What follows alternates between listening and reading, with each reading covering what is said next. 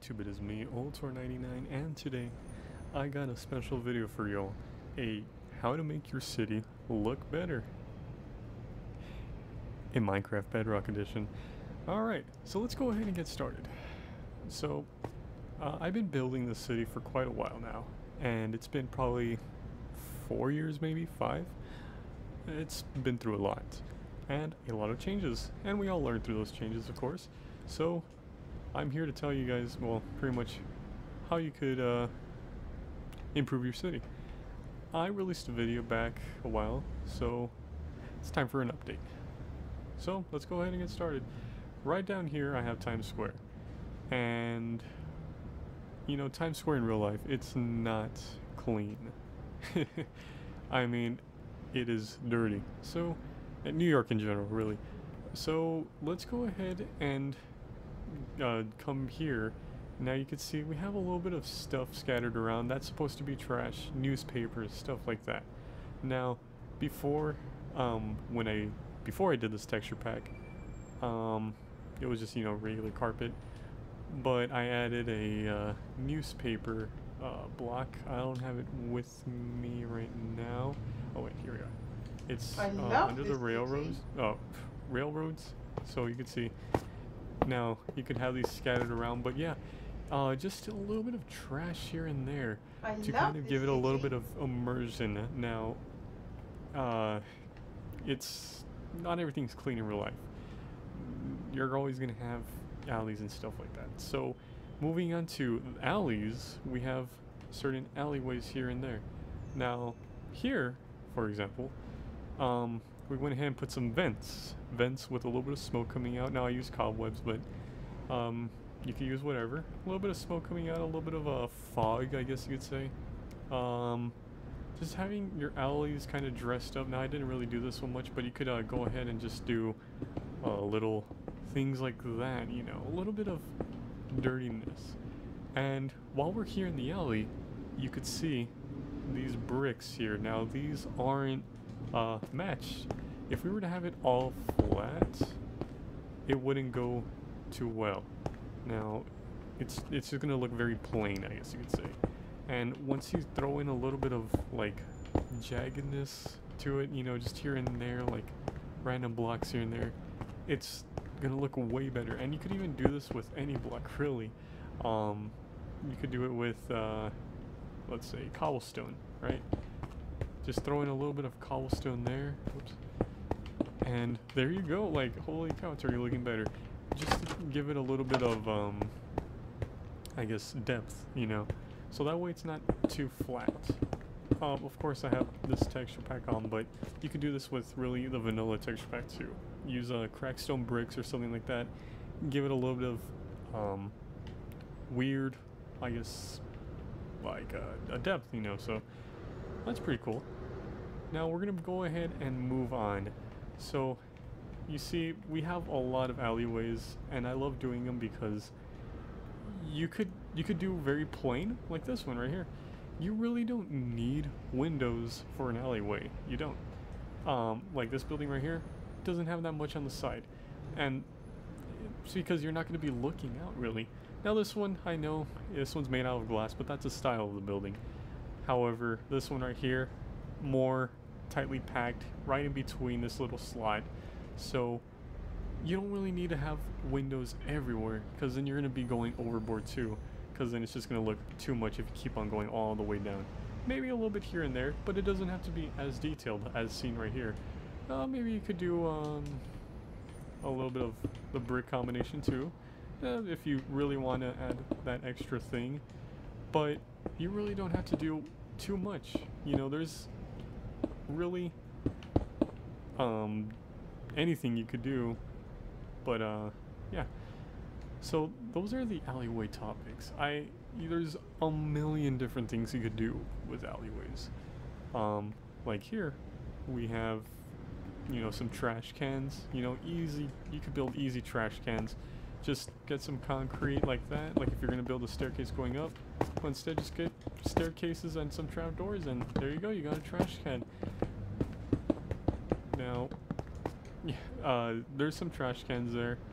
See what I was doing here? And especially, you want to add a lot of this moss around the trash cans because it's dirty, especially here. And you could even do like, especially these are prominent like in under highways and stuff like that. But if you want to go ahead and do, let's see, a campfire, and let's go ahead and get, let's just get this for example. You always see these barrels that have some fire in it. You could throw it really wherever in alleyways, but I would save those for under highways. Now, unfortunately, I don't have a highway built, so I can't show you that. But maybe later, we'll go ahead and do a tutorial or something like that. So, coming around here, you know, you don't want your buildings to be plain, like, too plain, but not too over the top. So, how do you get around doing that? It's kind of confusing, right? Like, you don't want it to be too crazy, too many windows, but yet, look at all these windows, right? Well, in corner buildings especially, or I guess one plot buildings right here, you want to get at least the most out of it on every corner. Now this one right here is the main corner. As you can see, it has that protruding piece of skyscraper coming out a little bit just more. You can see it when I get up top here.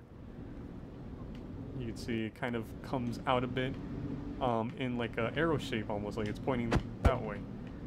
So you want to capture at least a good amount. Now this one right here, if you're going to be doing this, make sure also that you have a good view.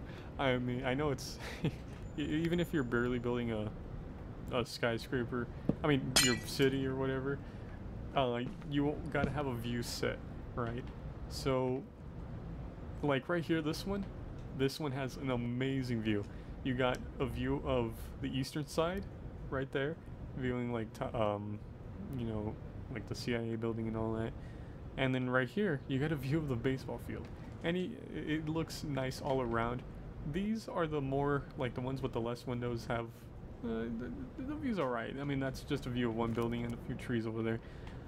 And this one is just a view of that one's a good view. You got a bunch of buildings, 1 2 3 4 5 6 7 8 in view. So make sure you have a good view. Now here you can see, look at all that I didn't put a window on. Now that is because of two things. One, there's neighboring buildings, so you never want to put buildings on their own plot. That's what I did in a mistake here when building this city. I started building every building with each having one giant plot, you know, each one has its own plot. Don't do that. You could do that for, I guess, special buildings, but never do it for every building. So this one has a neighboring building. It's one giant plot for several buildings, actually. I'll show you right now. So there's that building, this building, right next to it, and it looks nice. See? Just because it's right on it doesn't mean that you have to make it look bad. You could even disguise it with a little like a sign, so that way it doesn't look too bland. Also, you don't always have to do that, but it will look just great without the sign. But as you can see, right when we finished the this building right here, we continued with windows again. But you don't always have to do windows. Right here, this side doesn't have a good view, and here's why. If we were to put windows here, this is what you would see right there. Not the best. You're gonna see a ceiling of this building and a lot of it. This one has a pass because, well, it's smaller. Look at it. Nothing much. It's a very small building. Doesn't matter. Here, that's a different story. So, yeah. Now you can see, I was talking about one giant plot. Now we have a little dead end here road, but you don't really need to have, well, that's an actually, you know, you don't really need to have roads that go all the way either. This road used to go straight ahead, but then I built this building and it made a dead end. Now this one needs to be fixed a bit, maybe look more like a roundabout you could do, but it looks just nice as well. Like you have a little bit of everything. Now coming on over here, you could see we have this building right here. Now this one I also built on one plot, but you can see it's not neighboring. I mean, it's not up against it, so it's not bad. It's pretty good. I kind of built like a little kind of alleyway, but this one's a bit more how do you say it? Like a patio almost, because this one is a hotel, and this one, well, this is the stock market for our city, so I kind of wanted to have it open here because it's like a lot of public access. You know, it's not too dark and scary, but you know, just good enough. So I threw some lamps there. Again, you know, the alleys, they all don't have to look bad, but this one is just like a public area, so it's pretty good. And I threw some trees here in the front. That's also what you're going to be wanting to add in your city. A lot of greenery, because without it, I mean, the city is just going to look very gray. Very gray. So you can see, threw some potting, give it a little lift up here, and boom, it looks 20 times better. If I were to just extend this building all the way to the corner, it would have just looked kind of bland, you know. But now that it has a little bit of a lift and some greenery, it looks way better than it would have looked like that. Now we go on to parks. Now, parks are kind of hard. I'm not the best at them, but I'm still going to give you guys a little bit of a how-to. So I kind of didn't do this park very well. This was just a tiny, like a very tiny mimic, very tiny, I know it's not even worth saying that, but of Central Park on New York. Now it still has that little, you know, vibe, very nice. You know, you got your lamps, your greenery, a nice view of all your surrounding buildings. That's what you want in a park. You never want to have, like, for instance, that back part of the building, you don't want it to face the park because it's not going to look good. So I would say try putting a fence around your park. Now this one, it's super small, so I didn't put a fence. Maybe in the future I will. I had to do a lot of editing around this area because this road actually did not exist when I was creating this park. So, you know, try to add a little bit of fences. You know, you could make a nice fence, and this is the easiest fence design you could do actually. Let me go ahead and show you here. Let me get some cobblestone and iron bars, and easily, you know, right before your entrances, right, you can have it continuing on that way. Just do 1, 2, 1, 2, and then like that. Kind of like a staircase going up and down again, over and over, and like that. You could do that, or if you don't like how boxy it looks, you could do just something like this almost. I'm not too big fan of that, but you could do that. It doesn't look, doesn't look too terrible. You know, it's kind of like that too. It looks nice. That's probably the simplest but nicest fence design you could do. Of course, if you have space for it. Now the parks, they're very green. You know, you got your trees, some vines hanging, a little pond just to add some water to it, and it makes the whole park look very nice. Now, another thing you're going to want to add in your cities besides all this is intersections. Now, these are also tricky. So, and probably the hardest thing to get right, streets in general. Streets are very confusing. So, intersections really, you could have like white lines continuing all across. I just did that because that's part of my design, but you could have it going all across and, you know, have your street lights. Now make sure, I live in America, so when you see lights, you see them on the opposite side.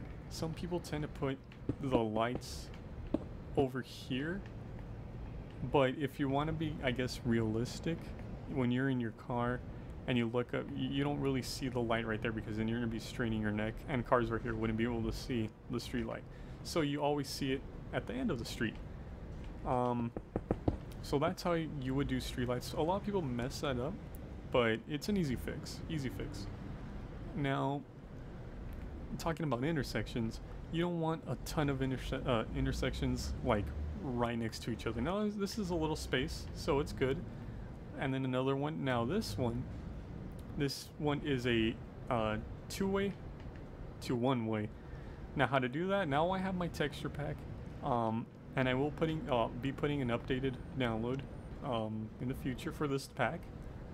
You could download the beta. It's I'll leave a link to it in the description.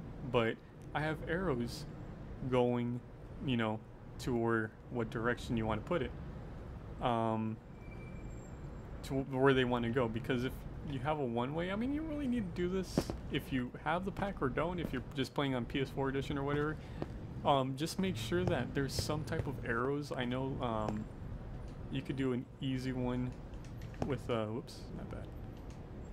Just get white wool.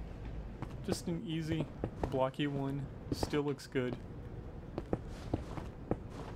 like that. See, not that hard. Of course, your streets will be a little bit wider, but it's very easy to do an arrow to go which way. So yeah, always have a little bit of depth with your streets. Don't have them all two-way. That's another mistake I made. So kind of add some one-way streets here and there, because it does add the city. It makes it look way nicer too. So it's not always big streets. As you can see, we did some like hotel entrance here, kind of a curvature, and then two areas here. So yeah, you can see also we have a one-way right this way. And this intersection, this one is complicated. Intersections are very tricky. I mean, I'm not a big fan of doing them, but if you get them right, they look nice. Now, another thing you want to do to make your city look nice. We got, you know, some little trees there, but buildings. You want them to kind of pop out. Now, this is kind of a contradiction from my statement of don't have the boring side facing the park. However, I still added, you know, the windows there, so people who have this room will still see the park. That's an excellent view. Now, this side actually fits better when you're looking at like more of a naturistic part. You can see people are here and they get to see more of the mountain, a little bit of suburbs too. This is more of like a tropical, you know, vacationing hotel. So you don't really want to see the city here. You just want to get a bit of fresh air, I guess you could say. So this one is perfect for such an occasion. However, if you still want a nice room to overlook the Central Park, you could always go down here and rent a room like that. And look how beautiful that looks. You're waking up here in the morning and you see that. It's amazing. So there's that building. I'm gonna go ahead and exit here. Alright. So we got all this stuff down. Now let's go to the beach side. Now a lot of cities will have a beach side, some won't. Now if you're starting on your first city, you could probably always plan that later. I wouldn't recommend to do a beach side just right off the bat, because then you kind of mess things up. But in this case, it really doesn't matter, because I mean, honestly, you could do whatever you want. So beach sides, you want to have a lot of open space for them. Now this one, we kind of cut it short because we added some docks. However, we still see, let's see, still see the docks here, but you got a lot of beach. Now this one I really didn't, we haven't fixed it up yet, but I'll show you guys real quick how to add some beach designs. Now you've seen these everywhere. I'm pretty sure everybody knows how to do this already, but just add some, you know, towels on the floor, different colors. You know, stick with bright colors. That's usually what towels are. Don't try putting a brown one down because it won't look too nice. but stick with the bright colors, the pinks, the purples, blues, reds, oranges, yellows, greens, lime greens. Mix them up a bit, you know, give them a theme. Like that one could be like a Patrick from SpongeBob, you know, type thing. You know, just give it like a little bit of color. That's how beaches are. You know, nice and colorful and bright, very bright. As you can see, the sand is bright here, but that's just because of the texture pack. Now, you could also add umbrellas. I think pretty much everybody knows how to make an umbrella now. But yeah, so coming off here, we have the beach and all that. Now, you want to have some plazas, or what's a good word for them? Like, I guess places where people usually go as a tourist place. Now, right here, we have some beachside businesses and hotels, apartments, and we made a special avenue for this. Now we're still fixing it on the beach side, but this is called Palm Avenue. Now I just kind of shortened it up. It's pave. But Palm Avenue. So we went ahead and I threw in some stores so people could build, and gave like the palm trees, so that way, you know, Palm Avenue, right? We kind of did that, and it looks not too many tall buildings. You don't want too many tall buildings in a nice little public area. You could do that for more of the downtown area for a central type of thing, but like right here, you could see, if you noticed, we have some bridges going up and down. Now this is what's cool about this area, is that the walkway actually goes on top of the roof of the malls, and it adds like this like sense of like a pedestrian type of walking, pedestrian only zone, you know, no streets. So you could always add these, and it looks nice. You can see right here, this is my favorite area to look at. You got nice tables and chairs for your little coffee shop, and the little apartments here and there. Of course, they'll have their blinds on, but you know, a little bit of ventilation here and there, but not too much, you know, just to give it a little bit of effect of that city vibe. But you see, they still have, the people up there still have a little bit of their privacy, and the people down here have their privacy as well. So it's pretty cool to add stuff like that. Now, speaking about a little bit of city in there, always try to put fire escapes. These are probably your best thing that you could add in a city, and it's so small, and they don't even need to work. Now, if you're wanting to have them work, like actually function in a fire escape, then you could always modify the design, but it always adds a little bit of extra depth, especially when they don't even work. Like this one right here doesn't work. This one actually, does it work? No, it doesn't. It's too small. But it still looks nice. It looks like if it worked, because, you know, that's a fire escape right there. Now, you know, a lot of people like to have them working, and, you know, you could get up there, and that's perfectly fine. Actually, I have one of them right around here. Let me just go ahead and go down to this.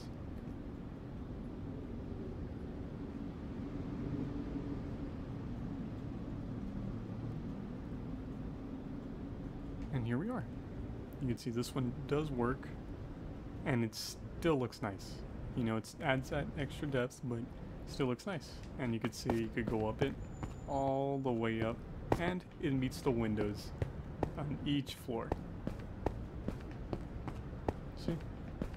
So in case of a fire, if you are playing in like in a kind of survival creative world, they are able to break them out and leave perfectly fine. And they do have the little exit right here, so they could, once they're coming down, boom, and right here, little door, so that way nobody could come up the fire escape. They could just leave it. That easy. Now, now that we were back in the alley, actually, we're going to talk about abandoned buildings. Now, abandoned buildings are very nice to add in a city. Now, it sounds weird, but, you know, a little bit of that, like, historical type makes the city look cooler. Now, right here we have an abandoned library. Now, you can see we put some funny signs here: no trespassing, plot on hold. But it's abandoned.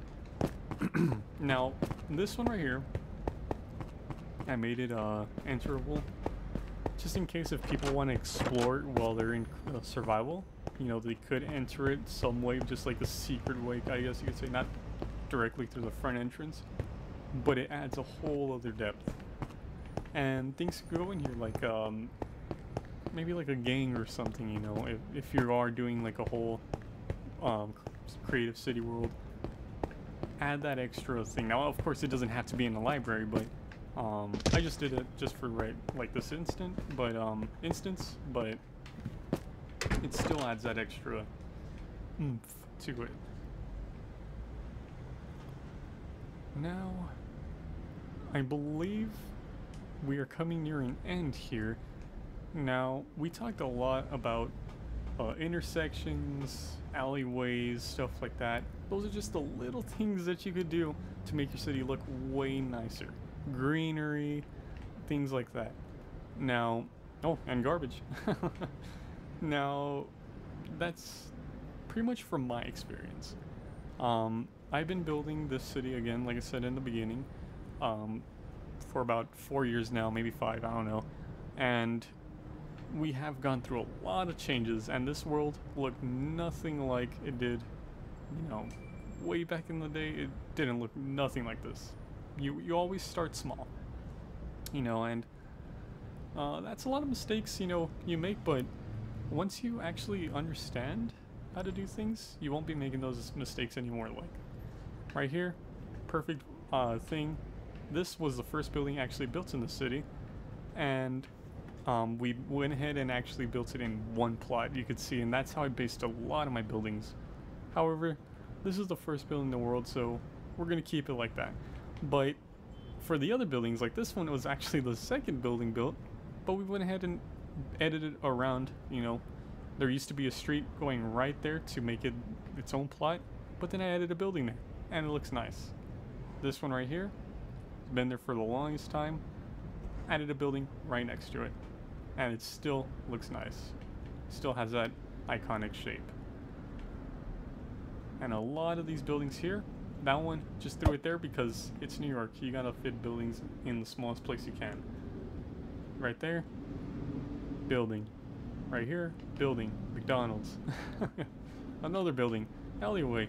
You see, that's what you need to do. You know, just the little things make, you know, your city amazing.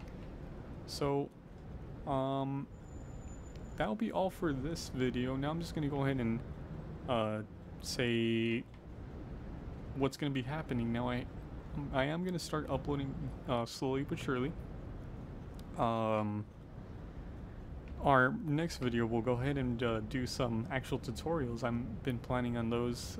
Me and a friend have a big surprise waiting for you all to help actually build your cities and terrain especially faster. So yeah, if y'all like this video, I mean, let me know down in the comments. My gamer tag is Ultor99. Feel free to add me on Xbox Live. Feel free to message me of any comments. And yeah, thank you all, and have a nice day. Bye-bye.